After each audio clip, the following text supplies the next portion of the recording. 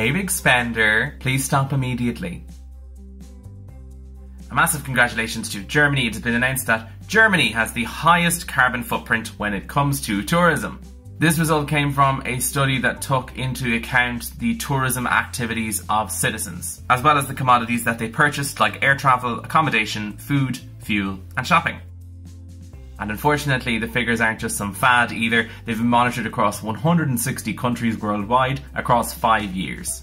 And there's even worse news. The researchers found that tourism's global carbon footprint is around 4 times higher than estimated, and it now accounts for 8% of global greenhouse gas emissions. Naturally, countries with more money around the world are a more major cause of growth of emissions in tourism because more of them can afford air travel and accommodation.